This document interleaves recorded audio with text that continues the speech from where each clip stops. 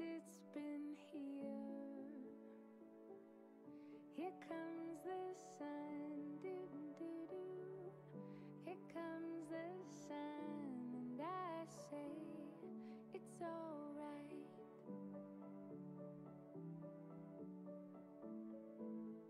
Little darling, the smiles returning to their faces. Little darling, it feels like years since it's been here. Here comes the sun, doo-doo-doo. Here comes the sun.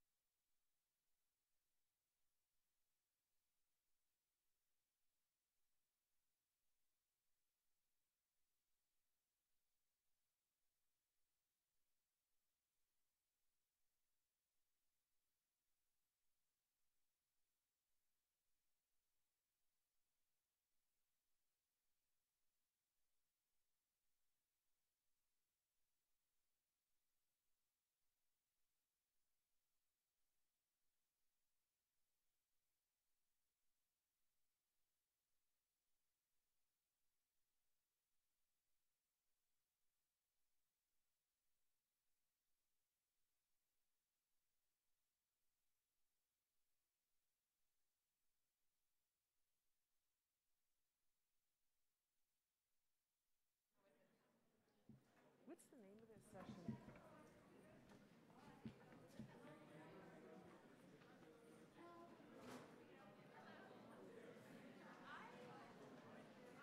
Okay, we're going to get started in about 2 minutes. This is a session on health inequities and social determinants of DOHaD. So please take your seats.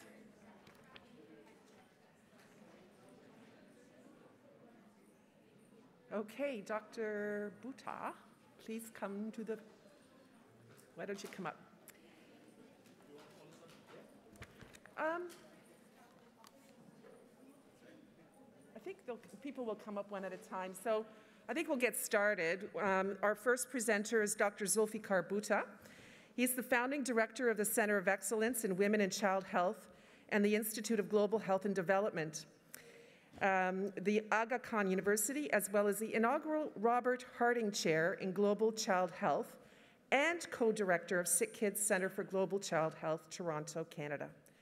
Dr. Bhutta leads large research groups in Canada, Pakistan, and East Africa, focused on scaling up evidence-based interventions in community settings and implementation of RM and CAH and N interventions. And perhaps we'll hear a little bit more about that in humanitarian contexts. Dr. Bhutta is a fellow of the Royal Society, the 2021 IHME Rue Prize recipient for significant contributions to women in child health research, and was recently awarded the John Dirks Canada Gairdner 2022 Global Health Award, one of the most prestigious awards in global health. Welcome, Dr. Bhutta.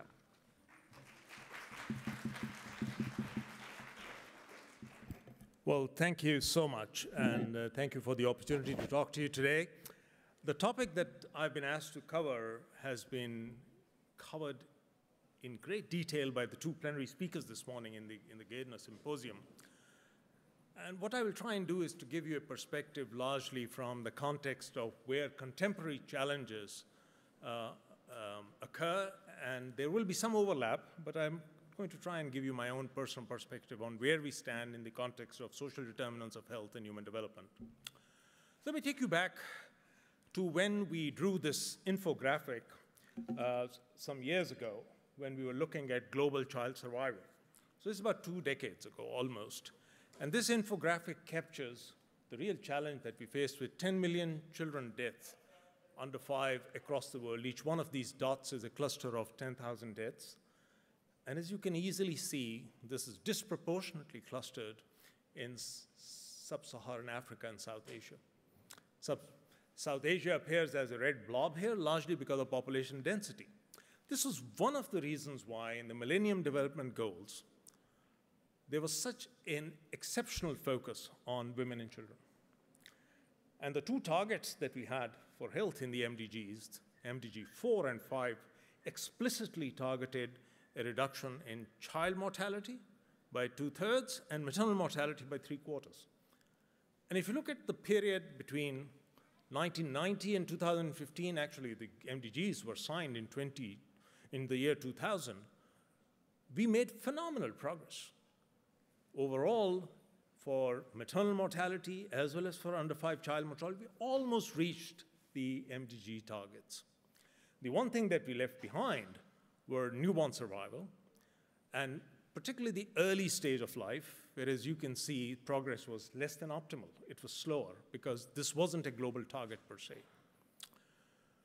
Today, as we speak in the context of global mortality change, what we are beginning to realize is that if you take the first 20 years of life, the 0 to 20 framing as we normally do now for children, progress has been made in certain time periods, such as under 5 children, but the more you go towards adolescence and school-age populations, highlighted by some of these lower graphs, you will find that we have not been able to reduce some of those preventable deaths to the same extent as we have for under 5 children.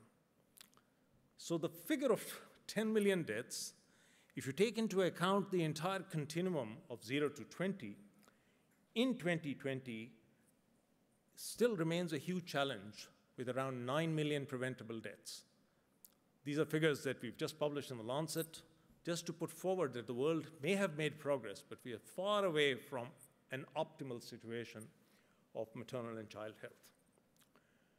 Now, why does equity matter in this regards? If you take the MDG period, equity was largely ignored in the MDGs. The concept did not exist. And no one captured it better than Tony Lake, who within a few weeks of his taking over as the UNICEF executive director, made these remarks. And he said, if you look at these statistical national averages and our successes, they hide behind them tremendous moral and systemic failures. Failures because people have been left behind on the basis of geography, ethnicity, gender. And I sometimes find it a little difficult to explain to people as to what he meant by the fact that equity had been lost in the race to make a difference. Perhaps this is illustrated best by showing you an actual graphic with that change. So in this cartoon, what you have on the x-axis are countries that have reduced mortality with those that have done exceptionally well here, and those that have had an excess mortality. And on the y-axis, whether or not they did it by a demonstrable reduction in inequality or an increase in inequality. So the red cluster of countries are those that had quite a remarkable reduction in child mortality, but with widening gaps between the rich and the poor. And that is generally because people who have the earliest access to interventions and coverage in countries are typically those who are advantaged on the basis of geography, residence, power, money. And if you don't know it, you don't see it. We, in the countdown to 2015 and countdown to 2030 process, tried and tracked some of this progress through a very simple system of looking at country progress of intervention coverage, illustrated by this Manhattan plot. Now, on this plot are the median coverages of interventions across the life course for women and children. So starting off with pre-pregnancy, pregnancy, childbirth, postnatal, and the later period of early childhood. And on the Y, these gray dots that you see are countries.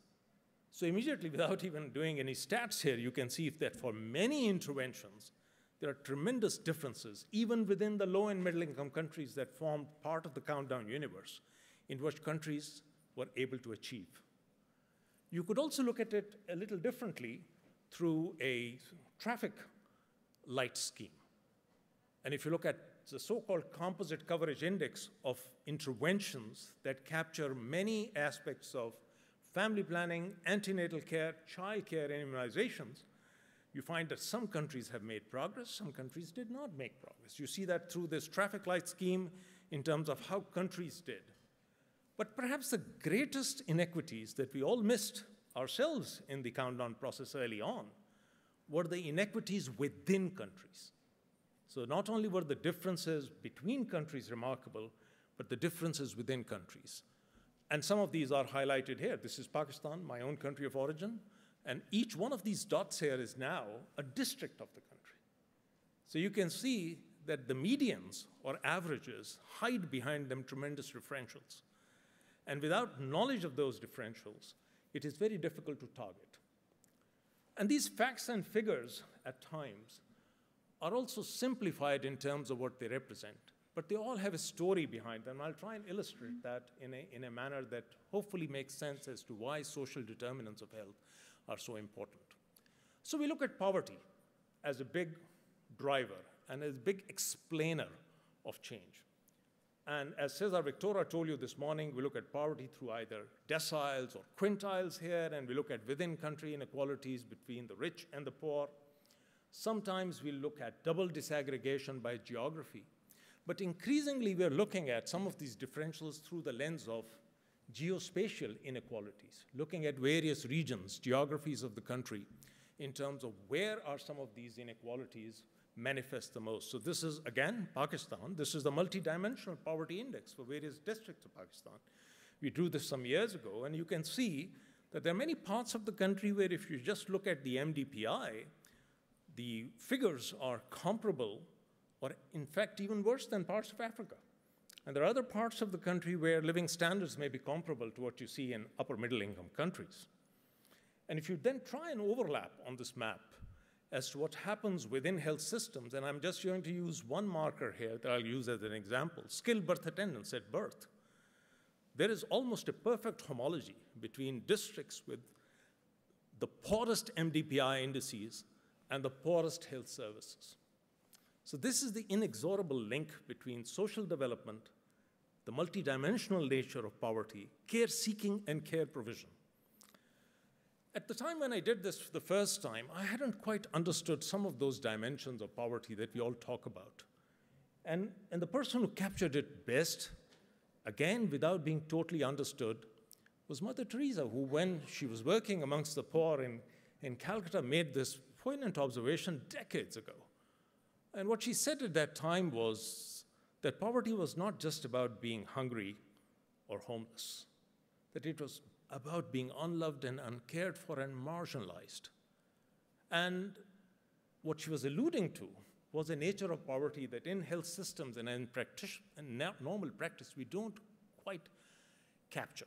What do I mean by this? Let me give you one example. So this is from our demographic and health survey in Pakistan, looking at simple measures of antenatal care. So here we have immunization rates, facility birth, and you can see there's a gradient between the poorest and the rich in the expected direction. In 2006, we asked one additional question in our DHS, which was added at our insistence, because we did not quite know what the figures were. And those simple questions to families were, did you actually put some money aside for childbirth? And did you even discuss with your husband the place of birth? Where were the childbirth going to take place? And the shocking finding was that in about a third of these births, the husband and wife had not even bothered to discuss where the birth would take place. It was just taken for granted that it would take place at home or in their village. So this poverty of hope and poverty of imagination is one of the reasons why, ladies and gentlemen, that when you look consistently at data on where deaths take place in some of these settings, whether those be Africa or parts of Asia, we find consistently year after year that even though the health system is strong with these basic facilities at rural level and village level, when it comes to care seeking for problems, families, particularly poor families, vote with their feet. They either decide to stay where they are, or they seek care in the upper end of the health system, sometimes many hours away. And the sickening distribution in verbal autopsies of places of death are that about half of these deaths take place in domiciliary settings, about a third in the health system, and some while seeking care. Now, if you understand nothing but look at this graphic, it will tell you why it is so important to target interventions where the problem is clustered. You could build the world's best neonatal intensive care unit in some of these rural districts, but if people cannot access it and go, it will not make a difference. We need to go beyond mortality. So far, I've been talking about deaths as one measure. It is the tip of the iceberg, but the iceberg is much bigger in terms of morbidity. And one such morbidity in the context of DOHaD and development origins of disease is being born small. Not being born small because you are premature only, but also because you are growth retarded. Some of this is related to maternal undernutrition. Other aspects are related to maternal disease, and often the combination of the two. To have placental complications related to preeclampsia coupled with undernutrition is the double whammy that many of these mothers have. And in numbers, these are huge. In our intergrowth project, we estimate that close to 23 million births annually are small for gestational age, about a fifth of all births in low and middle income countries. They matter because if you look at mortality and you look at that subgroup that I've just spoken about, being born small and early, the combination of the two, babies who are both preterm and small for gestational age, they have close to around a 25 to 30-fold higher risk of dying in the newborn period. And they also, as a group, account for about a third of all stunting in some regions and a fifth of all stunting globally. So that disadvantage earlier on in fetal growth because of maternal disease and maternal undernutrition is one of the biggest drivers of earlier linear growth retardation and stunting, as we are beginning to find in much of our exemplars work. And these numbers are huge worldwide. There are about 150 million children worldwide who are stunted, whose growth is less than 2 standard deviations of their expected length for age. This matters because, as we have shown in our most recent Lancet series just a few months ago, that if you look at drivers of development, intelligence, IQ, and schooling, this early linear growth deficit is one of the biggest drivers that we have of limited learning and learning deficit, and also school grade achievement. We also know that the converse protects, but the converse also, when it is abnormal, can lead to access risks of other complications. So if you have accelerated growth in childhood and development of overweight and obesity, the risk of metabolic syndrome, as we pointed out, is that much greater in later childhood and in adolescence. And this is a huge issue. This double burden of undernutrition and so-called overnutrition is a huge global challenge. And you can see this in this graphic that tells you how much change is taking place in low and middle income countries over time in just the growth of overweight and obesity in girls. These are data from our NIN's work looking at nutrition across childhood. And you can see this probably better if you were to see the exponential increase in some of these risks over time. Now, these are important. And as I turn towards what needs to be done, it's important to recognize that this is one of the big drivers that we believe in terms of long-term development, neurodevelopment, as well as metabolic risks. We've just published a week ago in the Lancet some of the first findings from our InterBio work, which looked at fetal growth, well-documented and illustrated in terms of not only outcomes at birth, but also neurodevelopmental and growth outcomes at 2 years. And I'd urge you all to read it because I can't summarize this in the limited amount of time, but what you see on this graphic is very clearly fetal growth patterns that you can begin to club into certain areas. And they are also very closely matched, particularly those that are retarded and have the least rapid growth with pulsatility indices measured in utero. And the important thing to find are that there are metabolic signals which are both important to recognize for growth retardation and neurodevelopmental outcomes at 2 years of age. So we're beginning to find common overlapping metabolic signals which at the one hand protect and at the other hand place people at adverse risk of development.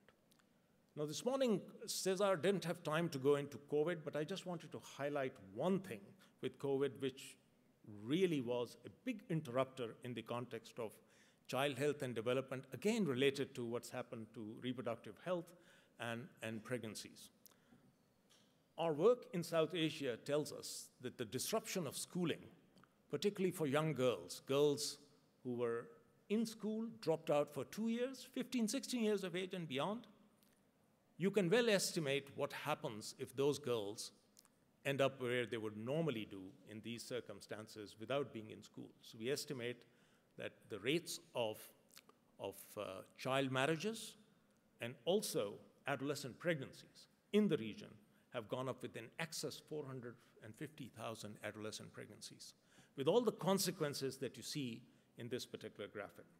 And there are many consequences which are not captured in this slide, such as non-communicable diseases, et cetera. In terms of numbers,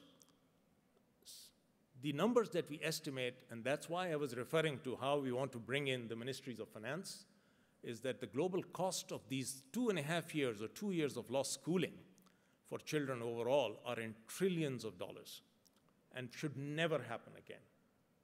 These are worse in conflict settings and emergencies, and they require concerted action. So let me quickly finish by just giving you the main messages from our recent Lancet series on optimizing child health and development.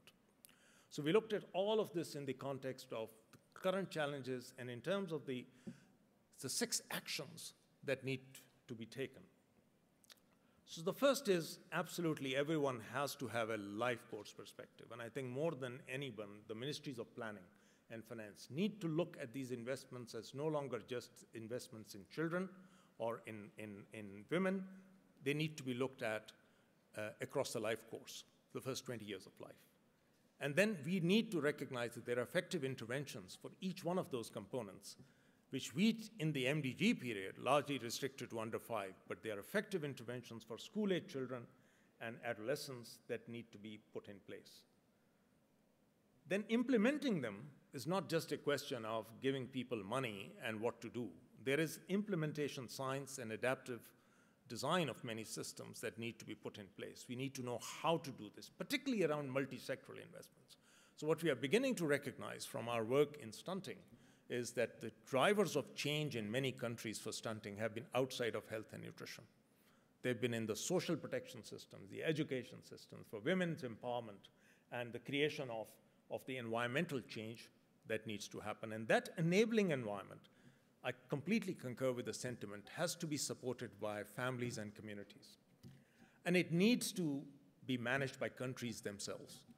Donor assistance is important, but donor assistance is also a major stumbling block in the innovative and internal planning that needs to take place in countries as to how they want to see change in a non-partisan manner that goes across governments and across the lifespan of politicians. It's important to recognize that for stunting, you're looking at interventions that, if implemented today, would yield results perhaps in the tenure of another government 10, 15 years down the road. And unless you have that perspective, finding short-term gains is going to be very challenging. And lastly, all of this requires money, but money spent equitably. And that equitable investment needs to have a sustainable development goals framework and the nurturing support and care framework that we talked about this morning. So the 5 key elements of nurturing care: the importance of health, nutrition, safety, which is a safe environment, learning, and importance of stable family relationships. Those are 5 principles that, even though they may have been developed a few years ago for the under 5 children, are important across the life course. They are just as important for school-age children, as we have learned during COVID, and for adolescents, as we've also seen underscored this morning. So if you recognize this graphic in terms of the guiding principles for investments in optimizing child health and development, this is what we need across the board, whether for high-income countries or low and middle-income countries. Thank you very much for your attention.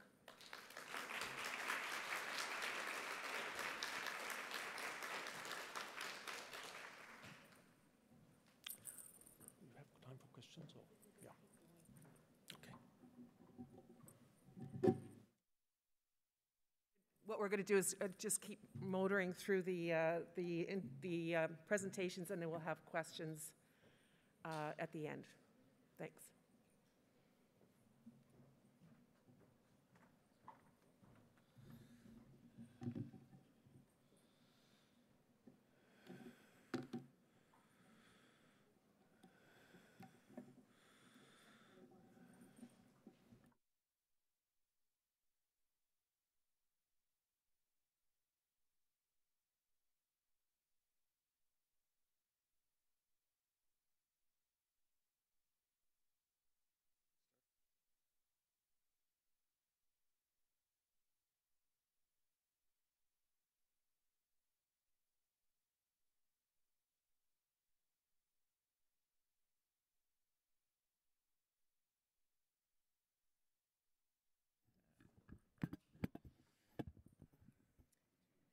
All right, our next presenter is Monica Ruiz Casares. She's just joined the School of Child and Youth Care at Toronto Metropolitan University, moving on from Associate Professor of Psychiatry at McGill University and Staff Investigator at the Sherpa University Institute in Montreal, where she has, over more than a decade, evaluated health and social services for migrant and refugee families and other culturally diverse populations. A lawyer by training, she has several graduate degrees from Cornell University and the George Washington University, and postdoctoral fellowships in social and cultural child psychiatry at McGill University. She leads mixed methods studies on child well-being and protection cross-culturally, mainly in the context of parent-child separation in low and middle-income countries, and ethical and methodological issues involved in research with and by young people. She's a member of the Board of Directors of the American Evaluation Association, co-chair of the International Society for Child Indicators, and a credentialed evaluator with the Canadian Evaluation Society. She's worked in policy and program evaluation of human services internationally for more than 25 years. Welcome, Professor Ruiz Casares.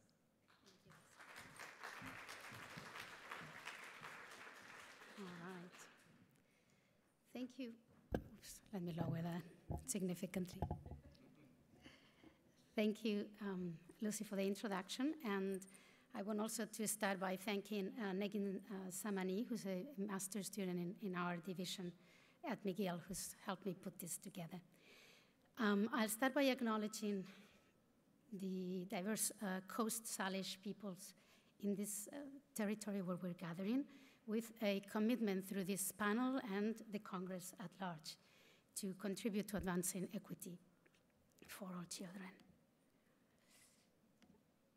So I'll start with a quote from one of the studies that I lead on child supervision cross-culturally, and which reveals the importance of context in which many children are being raised, and the difficult decisions, I will not say choices, that families have to make to provide both the basic needs of children, but also to keep them safe and to show care. So in this presentation, I'll quickly talk about the scope of migration globally, then look at specifically at how migrants are faring non-communicable diseases and what are some of the main risks and protective factors for healthy child development that are identified in the literature, and then conclude with some interventions that research has shown that helps the health outcomes of migrant children. All in all, the takeaway message, in case you need to leave early, is that migration status is an important determinant of health, and immigrants are at a significant risk of suffering health inequities due to a number of non-medical conditions, social, economic structures and systems, such as poverty, stigma, and we'll see. I don't want to have a deficit model, so I'll also emphasize the strengths that immigrants bring in, but certainly want to make the case that in certain indicators, it interacts with gender, with ethnicity, and a number of other determinants of health. All right, so according to the most recent World Migration Report, about 3.6% of the world's population, or about 281 million people, are migrants. The percentage of migrants varies enormously from one country to another. In Saudi Arabia, we have 38% of the population. It ranges, then you have about 29%, Australia, Oman, in Canada, about 21, 22%. And it goes all the way down. You can see the light-colored countries that have less than 1%. There are, as Safir just mentioned, there's great variation within countries as well. And that's important to consider, particularly as we talk about policies, because the consequences of those policies in states, for instance, in the States, there are states where there's strong presence of migrants and others that are new destination states, but obviously the policy frameworks and the policy and programs that are present are very different, and therefore so are the outcomes. About 10 to 15% of world migrants are estimated to be in an irregular situation, and I will refer some to undocumented migrants because that's most of the work that I've done in Canada has been with undocumented migrants. But overall, just to give figures, you'll see they're huge figures besides the many million international migrants.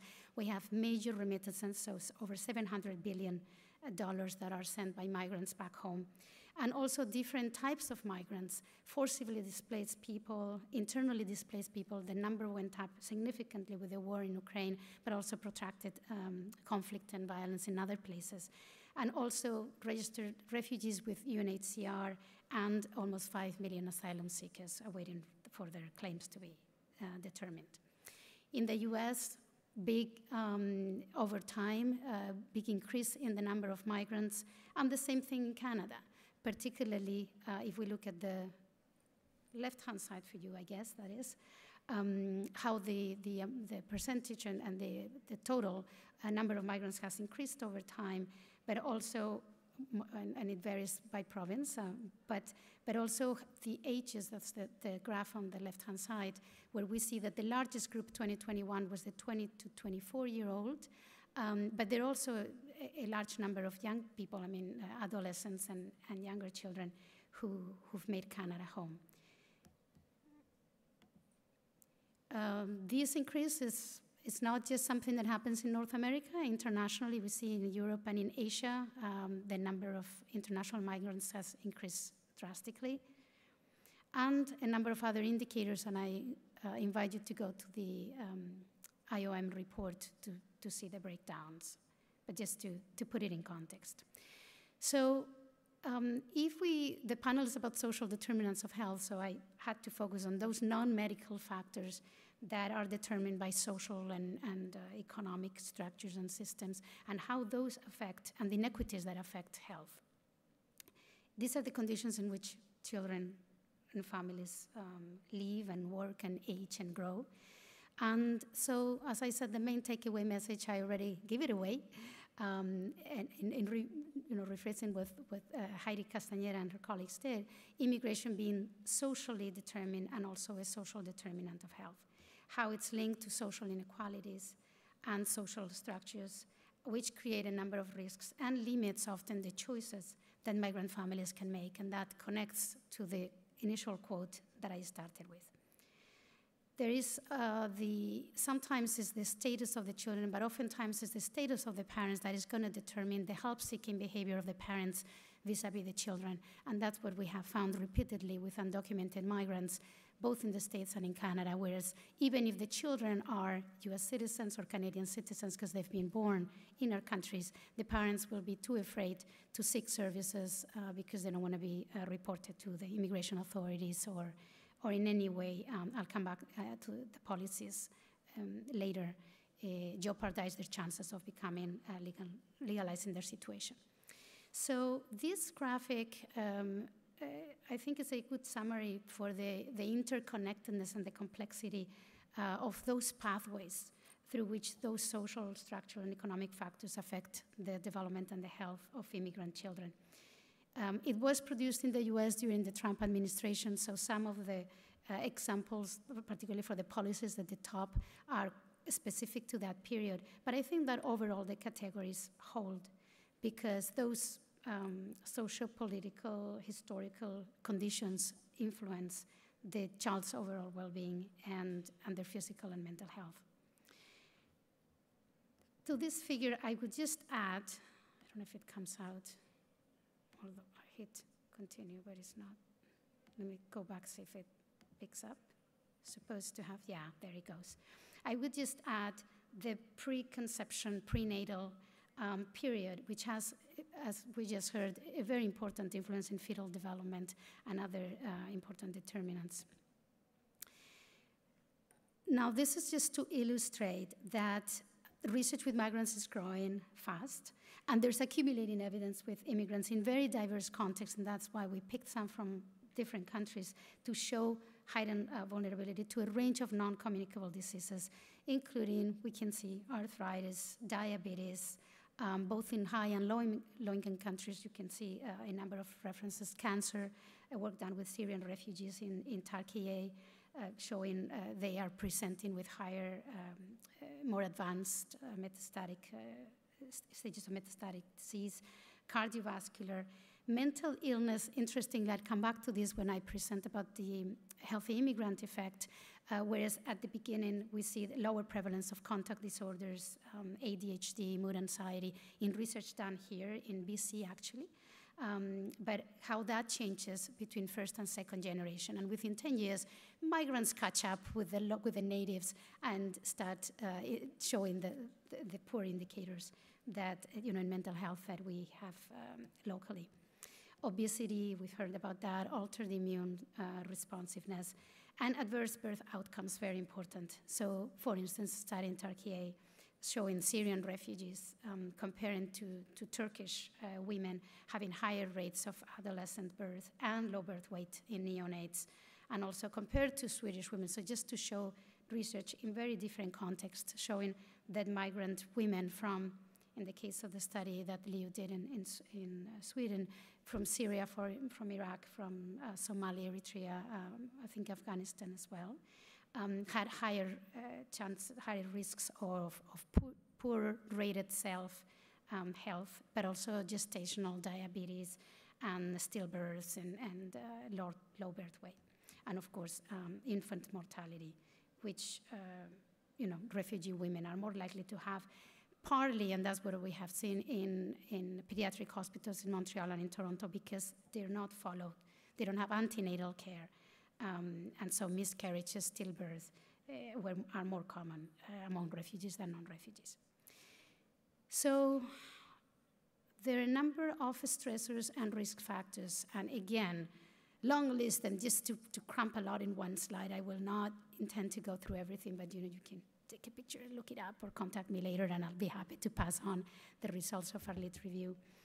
A number of stressors or risk factors that affect particularly new immigrants and refugees, and make them more predisposed to non-communicable diseases. Poverty, I think we've heard it over and over, children of immigrants are disproportionately represented among those living in poverty, linked to underemployment, to disadvantages of the precarious immigration status, and also chronic poverty being, as we know, particularly detrimental in early childhood, of course, for non-immigrant children. We know from Statistics Canada data that during COVID-19, visible minorities and immigrant families reported more severe challenges and concerns about unemployment, financial issues, and consequently also worse health outcomes. Food insecurity and housing insecurity, also major problems for immigrant families. In the systematic review that I list there, in refugee camps, the main issue was the physical housing conditions, but in receiving countries, there was an issue about affordability, the suitability of insecure tenure and mobility in receiving countries. Lack of access to healthcare, I've already mentioned that, connected to low health literacy, limited language ability. We encounter that, and we have a number of studies about the provision of services through interpreters in Quebec, and this is coming over and over, but also cost and some basic services, such as transportation, to be able to reach the healthcare services. Lack of educational attainment from the parents, and also stigma and discrimination. So all the racism-related stress, which not only has an impact on migrants more broadly, but also on subgroups of migrant groups, such as LGBTQ+ and racialized migrants. I mentioned earlier the healthy immigrant effect, or the immigrant paradox, which refers to this finding that first-generation immigrants generally tend to have less chronic health problems and show more of a positive pattern of adaptation than nationals, vis-a-vis the nationals, but despite the poor, sometimes poor living conditions that they have. But as I mentioned, the second generation oftentimes catches up, unfortunately.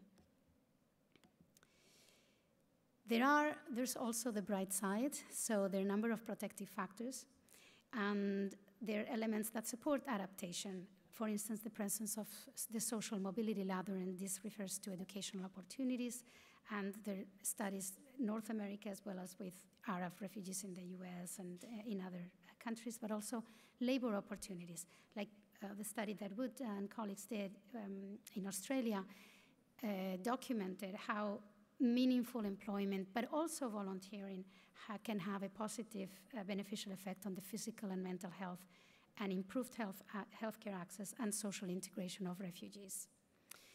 Neighborhood safety and interethnic group relations are also important.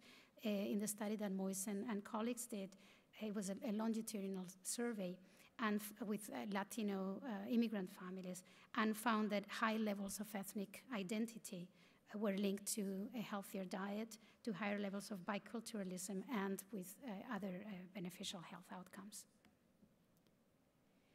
So I want to have time to talk about the so what, so some solutions or some interventions that are yielding positive results.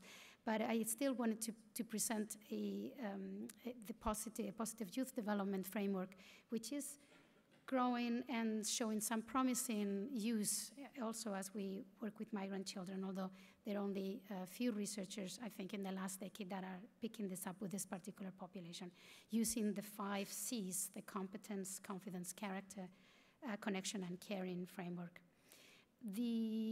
Particularly from the work that Moti Stefanidi and Mastin and others are doing, the importance of risk and resources that explain individual differences in immigrant youth and adaptation and mental health at the 4 levels of identities. I just talked about it, but also relationships in the schools and relationship with peers, in the neighborhood, and also the family relations and the differences in the pace of acculturation of parents and children, which oftentimes results in mental health issues during adolescence when there's more conflict in terms of the parents upholding the cultural norms of their country of origin, which contrasts often with the one that the young people have adapted in the receiving society.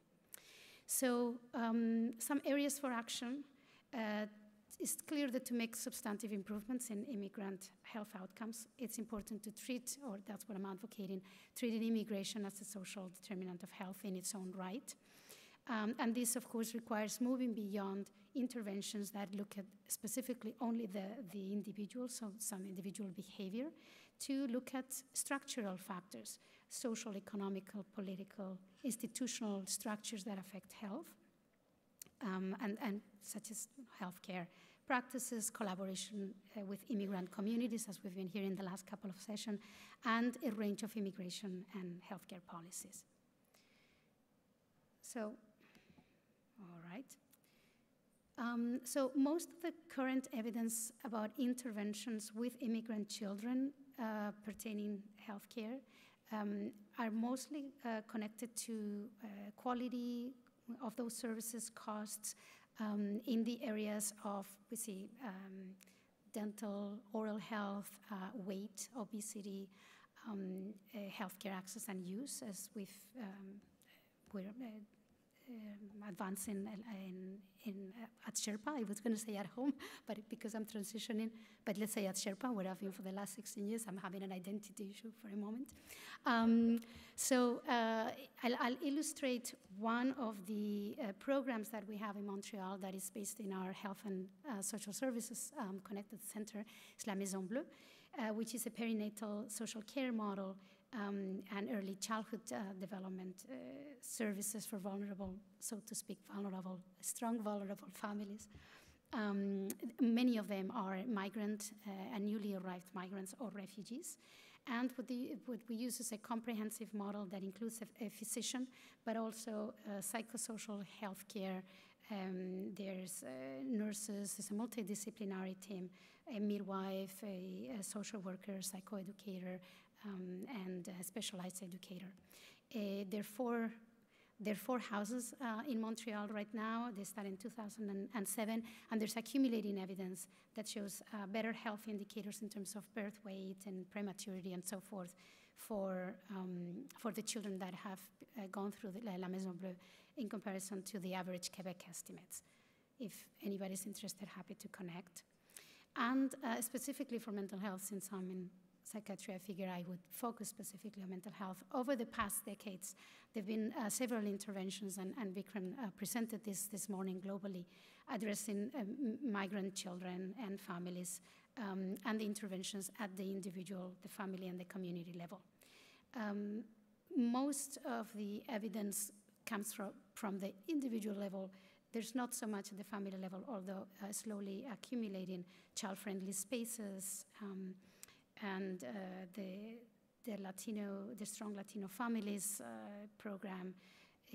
I wanted to just, because in the sake of time, because I've already gotten a warning, I'll just focus on the intervention developed by Dr. Cécile Rousseau, with whom I've been working for 16 years, and implemented by the Transcultural Psychiatry, Transcultural Research and Intervention team based at McGill at the CUs, which is a resilience-oriented psychosocial intervention, multimodal, I'd say, intervention in the schools in collaboration with teachers, where teachers are trained, work closely with the research team in co-conducting sessions with children in the school setting using different modes. So sound play for the little ones, and storytelling for elementary school children, and drama workshop with adolescents. There's been randomized trials and a number of evidence that has accumulated that shows a significant decrease in emotional and behavioral difficulties, and significant improvement in children's self-esteem and in academic functioning. So my last slide before I get kicked out from the podium, just to put it in the context, in the macro context, and we've heard it from Stan Kutcher and for as Peter Glotman and a number of people yesterday and today, they need to be politically engaged and to promote and support public policies that set the ground for children to grow up healthy. So I'm not going to go through all of them, but most migration-related policy implicates immigration policy enforcement and labor and trade, and rarely education and health. And in fact, we need to look at all of those. So we need immigration reform, certainly, to facilitate access to citizenship, and also to promote a more balanced and fair economic development globally, so that people do not are not forced to leave their homes in the first place. So we really need to think that big. And of course, coordinating all those policies. So need to address the immigration as a social determinant of health to ensure healthy child indicators and equitable access to healthcare for migrants based on need without discrimination. Thank you.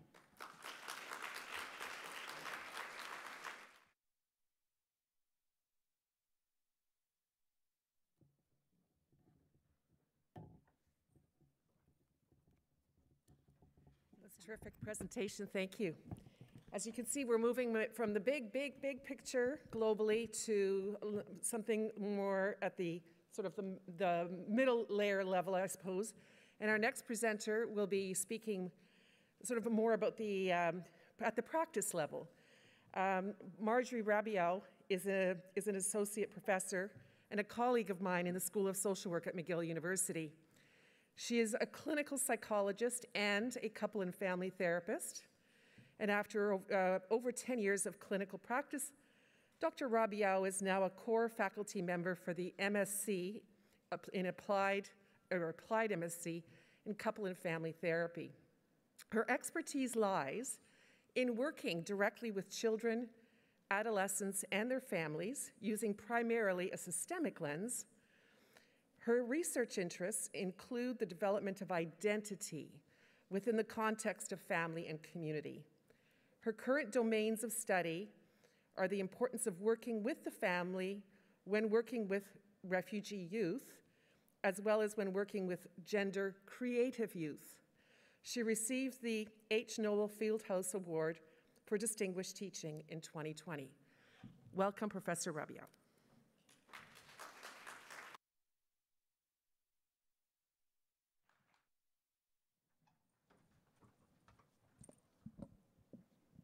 All right. Thank you so much for the introduction, Lucy. Much appreciated. I'm very happy to be here. So I'll be talking today about the intersectionality of social determinants of health.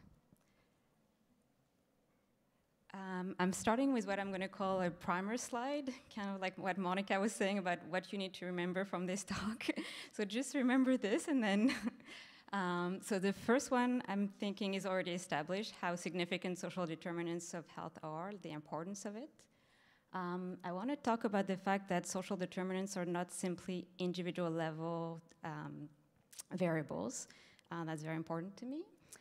They are also context dependent, and they do not work in silos. They interact, they intersect, and they interact. And I'm going to try to develop what I mean by that.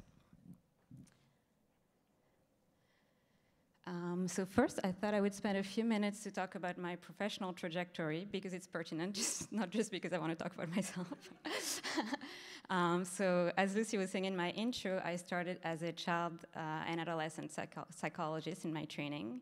I did my internship almost 20 years ago now in child psychiatry. And as I love working with children and adolescents, but very quickly I felt a frustration. I felt something important was missing. So I decided to do a postdoc in couple and family therapy, and I felt like the systemic lens gave me so many more tools to work with. And then I did work in hospitals and in private practice with children, youth, and families. And 7 years ago, a new program started for training couple and family therapists. So I came back to academia. And the program is hosted in the sort of School of Social Work, which is why I'm there. And there's an important reason for that, is because it also has a systemic lens, not in the family sense, just in the family sense, but a wider systemic lens of all the systems that are around the child, the family, the community, globally, etc.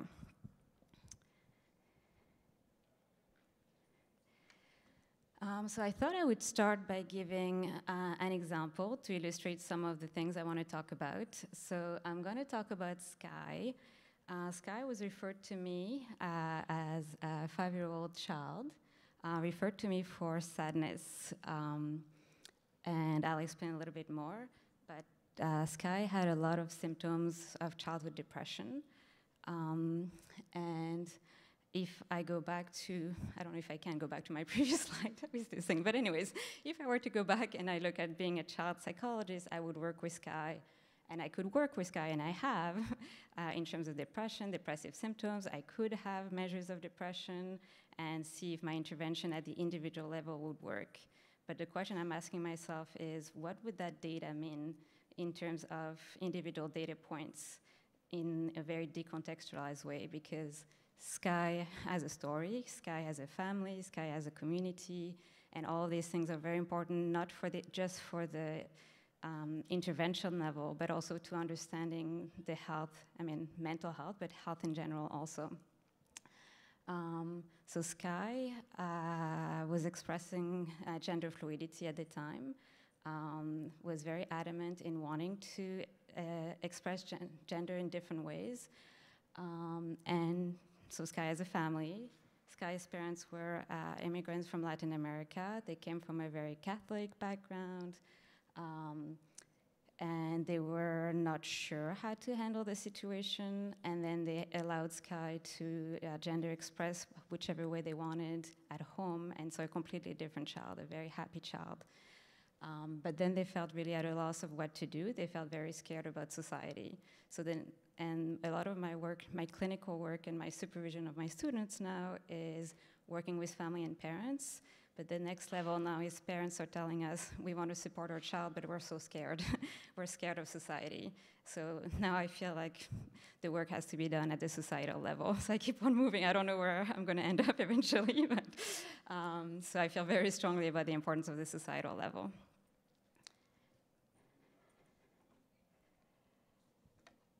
Just very briefly, I've mentioned quickly, but so I work at the Center for Research for Children or on Children and Family with a bunch of my colleagues here. And I'm part of 2 big research teams, and for each team, I am the axis leader in research, and every time I'm representing the socio-ecological axis.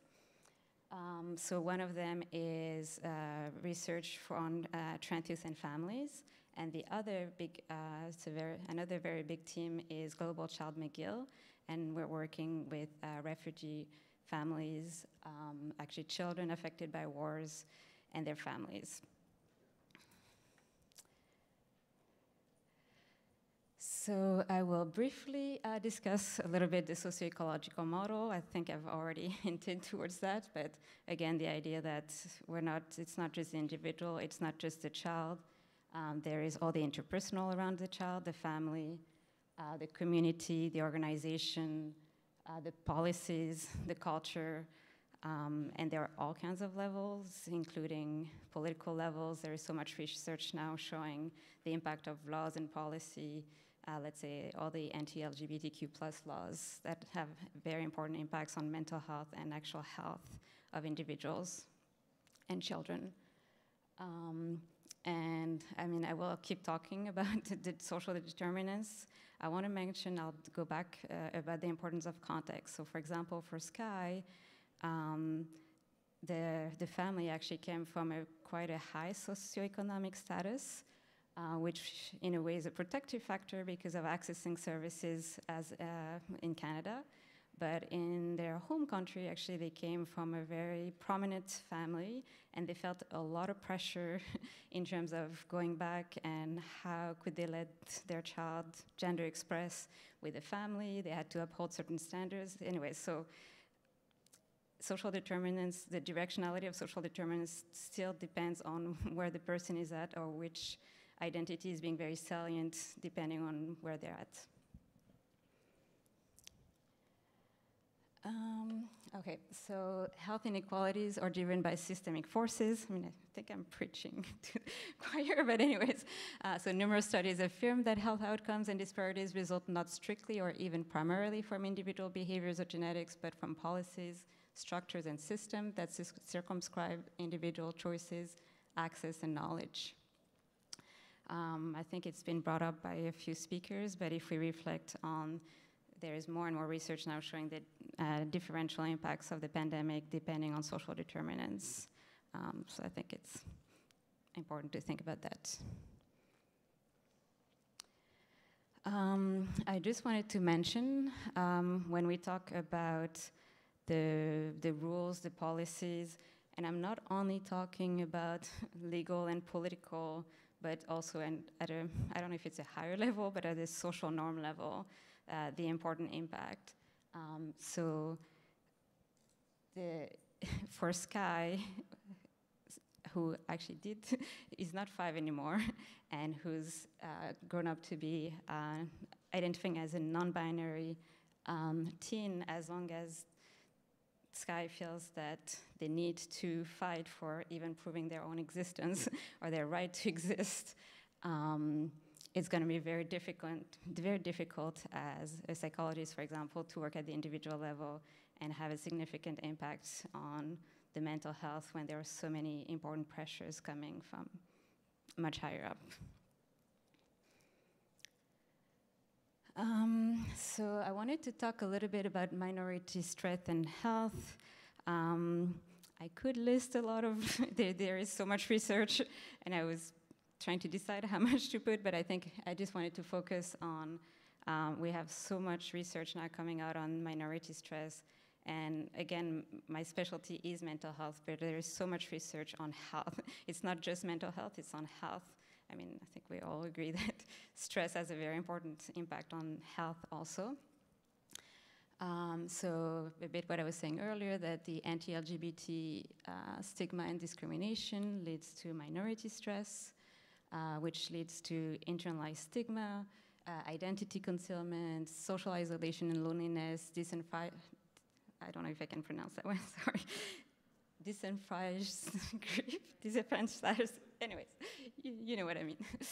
Impaired access to healthcare, which leads to adverse health effects, including mental health effects.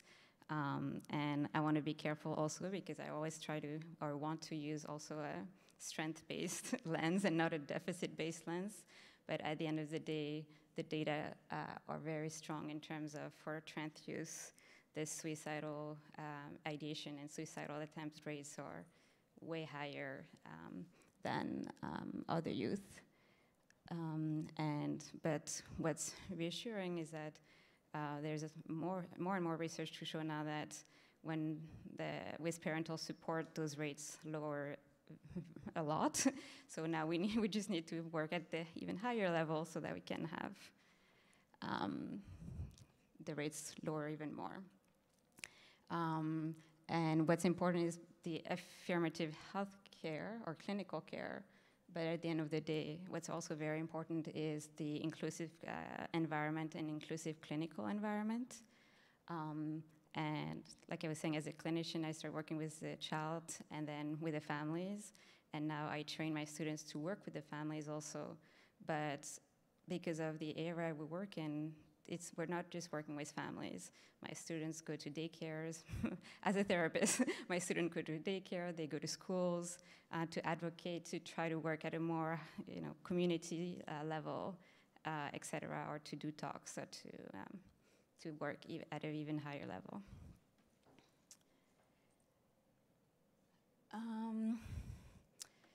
So I think I said most of that. So the minority stress comes from external stressors and internal stressors. And the internal stressors is often what we work on in individual therapy or in family therapy. And one of the points I wanted to make in the contextual part is when we talk about minority, it's in comparison to another group. So and Lucy was saying I work a lot on identity, but we all carry a bunch of identities with us, and each identity becomes a lot more salient depending on the environment you're in. So for example, since I got to the conference, every time I speak, somebody asks me, are you from Montreal? And I'm like, oh yes, I'm Francophone, which is not something I always think about, but here in Vancouver, I feel that's a very salient identity for me. It's not necessarily, maybe it adds a bit to the stress, I'm not sure. But anyways, this is very important because depending on the group you're in or who's around you, it's going to affect you differently in terms of the saliency of that particular identity or the minority stress.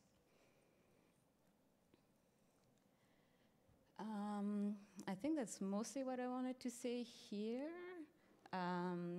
Anyways, so just the idea that context matters. Context matters for intervention. Context matters for research. Context matters for data. So it's something true because it's hard to keep data not decontextualized. So there are many determinants of health. And I think this is why I put it in my title, the importance for me of the intersectionality of the social determinants. And I was saying at the beginning that they don't work in silos, and they interact and intersect. And there are all kinds of bodies of research also about the intersectionality and the importance for health. So intersectionality refers to the complex interplay between systems of oppression. And I do want to be careful here because I am a psychologist and I work a lot with identity, but a lot of the research and actually some very good articles recently came out from psychologists to say that the appropriation in the psychological field of intersectionality actually sometimes removes the importance of, it's talking about actual systems of oppression. It's not just about identities intersecting, but that the identities bring the minority stress potentially, and with each one of them comes different systems of oppression, and the interaction can be exponential depending on the situation.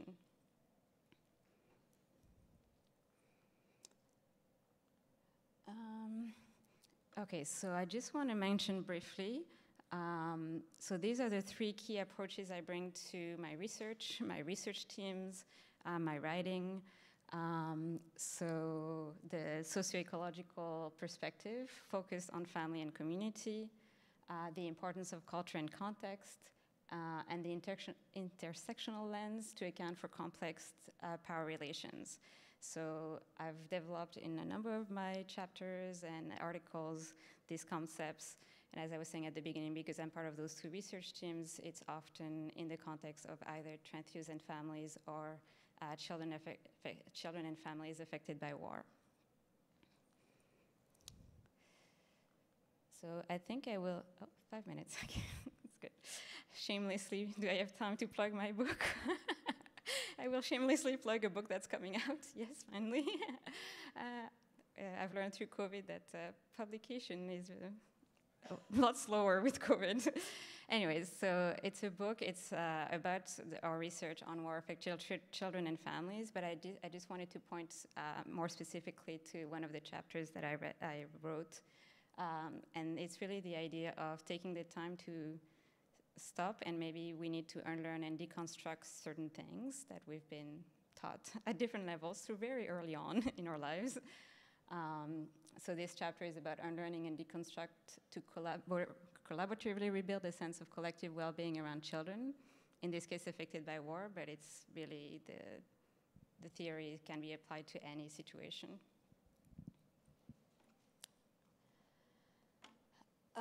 So this is a big question. I'm not necessarily expecting answers, but these are questions I ask myself often. Can research methods, also because I teach research methods, I'm teaching Thursday research methods, can research methods grounded in positivistic epistemologies effectively address oppressive system and social conditions as they are themselves rooted in oppressive and inequitable structures? I'm not sure.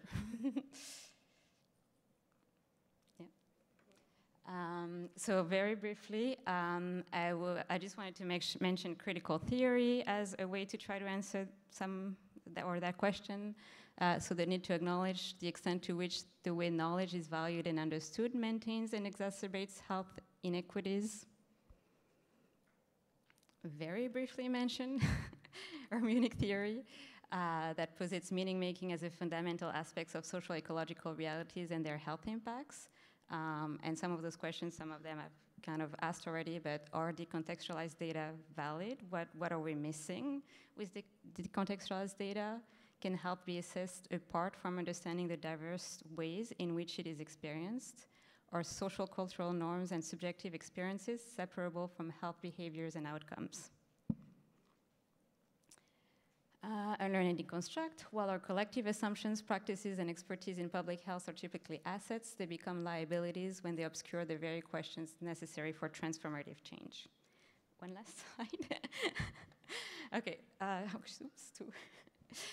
Okay, I'm not going to go into details, but this is kind of a summary of some of the things I've been talking about, I've been thinking about the things that might be actually keeping health inequalities from being addressed, including the way we do research, the way publications, the way tenure work, all these things that maybe we need to think about.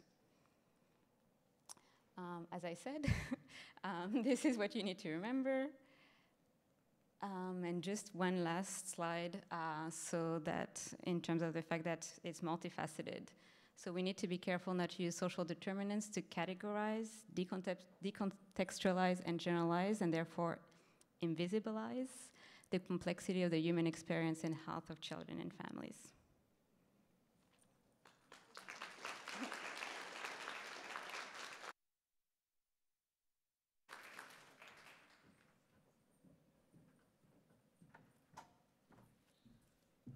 So we now have about, I guess, about 15 minutes for question period. So I invite the audience members to come up to the microphone and pose your questions. I guess, where's the microphone, Marjorie, that you had? Oh, okay. Maybe you can, and perhaps you could direct your questions at the specific panelists. Thank you. This isn't on, is it? Yeah, it is. Okay. Bit closer. My name is Charissa Smith. I'm a PhD student from Rotterdam, the Netherlands, Erasmus MC. And my question is for Professor Bhutta and Professor Ruiz Casares. I was wondering how you view, well, how do I say it?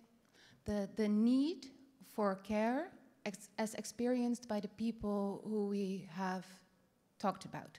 So in the Netherlands, we do a lot of research also in inequity, because especially in Rotterdam, we know that the difference is very large between people with a high socioeconomic status and people with a low socioeconomic status. But access to healthcare is very good. So we have the problem that there seems to be a problem in the need for healthcare, or the perceived need for healthcare by the people who need it most, actually. So what we try to do is scaffold the health agency and try to make them see why they need the care. But it's so difficult because we also have to deal with adaptive preferences. You only compare yourself to that which you think is manageable for you and a reachable goal, because otherwise you are very frustrated continuously by the thing you cannot reach. So this is a barrier which is very difficult for us to overcome, and I just wonder how you both view this matter. I'll run the mic.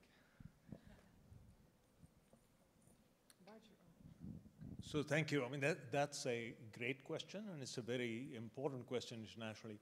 So addressing inequities requires a combination of looking at both push and pull factors. And actually, Cesar alluded to some of those push factors that countries have.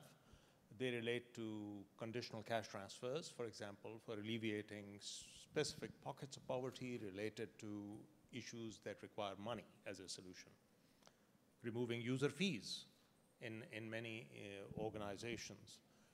Creating incentives through voucher schemes, or unconditional cash transfers in many places. In many instances now, cash transfers are also being done with a gender lens. In Pakistan, we have a program which is only focused on female heads of households. And that cash transfer program was one of the major reasons why post-COVID, we did not have a huge economic impact. On the other hand, there has got to be also the receptivity at the level of the health system with friendly services, which people are akin to access if they want to. So that's why you have frequently the conversation around respectful care. You can have all kinds of incentives encouraging people to go and seek care in immunization centers, in antenatal care clinics, but if they go there and they're abused or treated with disrespect, and that's very much related to the presentation that we had on the lived experience of migrants and marginalized populations. While we talk about those in the context of high-income settings and others, in many countries, the people who are marginalized are many times part of indigenous minorities, tribal populations, people who are living in urban slums. For them, the lived experience of accessing care, where they have care provided both with compassion and at times with services of need, is very important. So that's the pull factor from the health system. And the last thing that I would say is that for health services in particular, if I had time, I would have gone into this. One of the best innovations over the last several decades is what we call principally not outsourcing care or transfer of care to other cadres, but kind of managed care, which is shared care through community health workers. Community health workers are where there are no physicians. So decades ago, when David Saunders and colleagues wrote the book, Where There Is No Doctor, they were talking about the real rural remote populations. But we see this under our very nose in urban settings where people don't have access to physicians and other cadres of work, or where they have mixed health systems where people have to pay for that transactional care. So there, the role of community health workers has been exceptional in regions of Africa, Asia, South Asia in particular, where they are part of the public care system. And they provide a lot of the preventive care, particularly for women, children, and adolescents. They're very important parts of the immunization systems, and they've helped bridge the gap. And my last point on this is there has to be political will to do it. The political will on the part of leaders. And that's what I alluded to this morning by saying ministers of finance are guided by prime ministers and presidents, where people have zero hunger policies, where they have an explicit role and reason to reduce inequities and gaps. You will see change. Where it remains in the hands of a few professionals and has absolutely no link to party manifestos, it doesn't happen. Thank you. Thank you. I think that was quite a good answer, so I don't have a lot to add, but a couple of points, and we've heard it over and over. There's no bullet, like gold solution for everything, every context. So the top down, the bottom up need to work, so, at the same time. But one thing is when you were saying we have healthcare access, so maybe universal healthcare, right? But the fact that the services are there doesn't necessarily mean that they're going to be used. Those are two different things. And one of the things I think I passed fast, I put it in one slide, but I'm not sure I commented on, is the importance of working with the communities, like really figuring out why is it they're not being used. A lot of the work that we do with both the service providers and with the communities, the migrant, different ethnocultural communities, reveals lots of biases and attitudes that we were not aware of. For instance, we found that it's very important to work with the administrative staff in the hospitals when the families arrive. It's not only working with the medical doctors or with the social workers. Before they get there, the first filtering happens through the secretary when you hand in your paperwork. So, and that was just, doing a large survey and figuring out what were their attitudes towards access to healthcare for undocumented migrants or refugee families. So working with the providers, but also with the communities to find out how can it be culturally sensitive and appropriate in many contexts. It's not only an issue of language. I mentioned we have at least 3 or 4 studies during COVID on how to provide services through interpreters in times of a health crisis. And we're finding we're really not equipped quite to do it that way. Sometimes it's lack of the technology, and which oftentimes the families were not comfortable with. Just doing this Zoom thing was not doing it. But also, what is it to work through interpreters who are not properly trained? You cannot count on just a family member translating for you. I mean, there are lots of ethical issues as well as training issues that come into play. So those are the 2 points that I would add to Sophie's answer, which was excellent. Thank you. Thank you. Is that mic working or no? Hello, yeah. Hi, my name is Shania. I'm a global health PhD student at McMaster, and my question's in relation to considering the cultural backgrounds that influence how health is promoted in the households in every community. I work with a team at McMaster. Our community-based project is called SCORE, and we're focusing on how newly immigrated children in a low-income neighborhood have access to healthy, active living interventions. Essentially, we want to create a program to reduce the rates of type 2 diabetes and cardiovascular disease. Because there's a range of families from different backgrounds, we're finding there's no one-size-fits-all intervention. And so I know we talked about working with communities, but if any of the 3 panelists have recommendations on how to promote health literacy among families that are newly immigrated to the area, or if you've seen tools used, I'd be happy to hear any of your recommendations. I'm taking a guess. Okay, so I'm going to build more probably in the work that I do in low and middle income countries than I do in Canada, but also the work that we do in Park Extension, which is an area in Montreal that has a very strong South Asian particular presence, but not only. And there was a reference earlier in a previous panel about the time it takes to do this kind of work.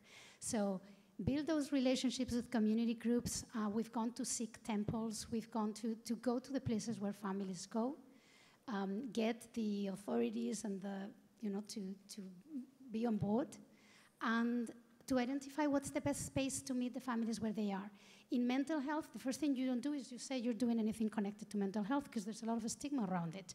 So you generally start by sharing a meal, and then the conversation leads to this and that. So a lot of what I have found, and I said that, but it's also working in Laos, in Namibia, and all the places where I work, is have your local allies listen, then listen to what they say, and then find the entry point through, that is culturally appropriate.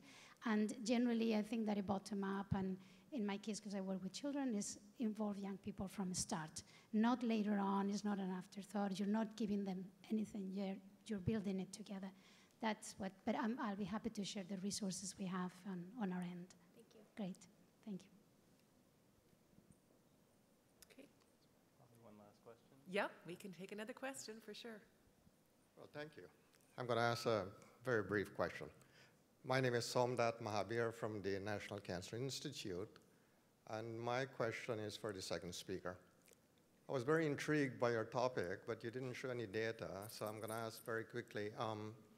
I thought you were getting at health disparities type of things. In terms of immigrant populations, is there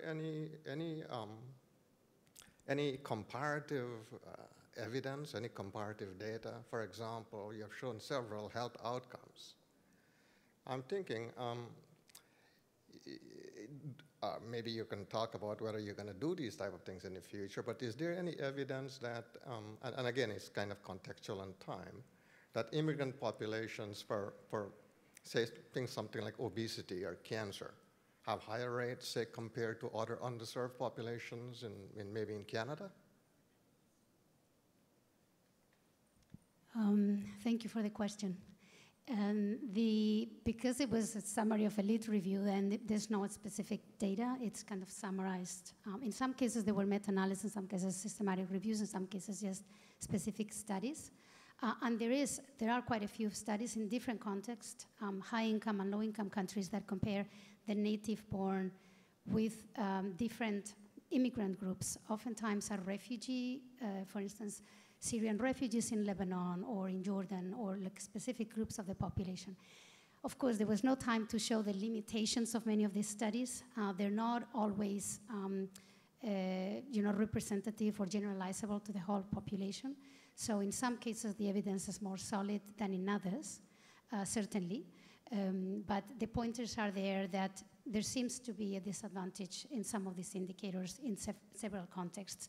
And so in our review, we found evidence from both high-income and low-income countries, but just for the sake of plugging everything in slides, put some references in high and low, so that we see, number one, that migration is not just a phenomenon, because oftentimes when we're here, we think we're just receiving refugees or whatever, but most of the immigrants are actually in the south. I do. I'm sorry I'm interrupting, and I know it's time. I didn't mean, that macro level. I'm thinking right in a country like Canada. You have different racial, ethnic groups and things like that. Those type of comparisons. Yes, there are comparisons, yes. Okay, well, thank you. Absolutely, yes. I'm happy to continue a conversation with you.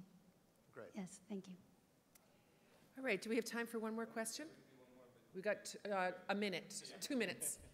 Thank you. It's going to be a short question. Hi, my name is Agnes Erge, and I'm working at the South Africa Medical Research Council. And I was wondering about, we talked a lot about how social determinants of health and interventions and addressing these are very multisectoral and require all these different sectors to work together. And the interventions themselves have costs and benefits for all across the sectors. But most often than not, we measure this in silos, let's say just the health sector, and we often underinvest in interventions because we only show the benefits for one sector. So what does this mean for the way we do research, and whether there are any successful, great examples for co-financing mechanisms for these kind of interventions that can be an example for other countries that are planning to implement multi-sector interventions? Thank you. Is there anybody in particular that you're addressing your question to, or just in general to the panelists? In general, yeah. Okay. Thank you. Anybody want to take that? In a minute or less? 38 seconds, actually. There are examples, and you would probably find them in the literature of nutrition interventions in general, rather than early child development interventions. So talk to me in the break right afterwards, and I'll point you to where some of this is summarized in recent meta-analyses, summaries, and exemplars, which have looked at multi-sector investments over time. For example, for stunting, we know countries that have done exceptionally well, but almost none of them had a stunting program. But if you dissect out as to what were the drivers of change for stunting reduction in Peru and Brazil and elsewhere, you will find that they were multi-sectoral actions that were put in place to reduce inequities that had an inevitable and a very strong impact on reducing nutrition disparities.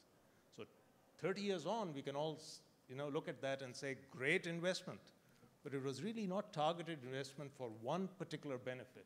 It was for multi-sectoral benefits across reduction of poverty, disparities, WASH benefits, employment, reduction of food insecurity, all of those combined. And then just to give you one final bullet point, it turns out that for reduction in stunting as one global target, about 50 to 60% of the impact across these exemplar countries came from sectors outside of health and nutrition. Thank you. This time I'd like to thank the audience. You've been awesome in participating, asking great questions. Also would like to express my gratitude to the speakers. Thank you.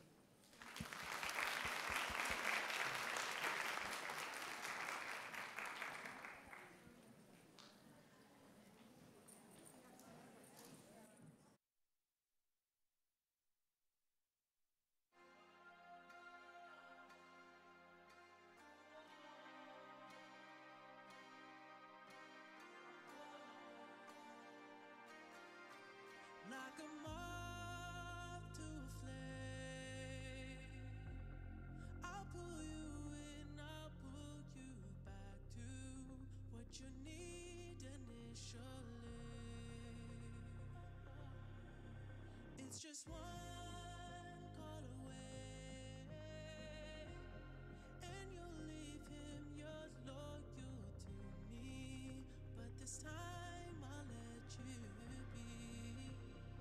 'cause he seems like he's good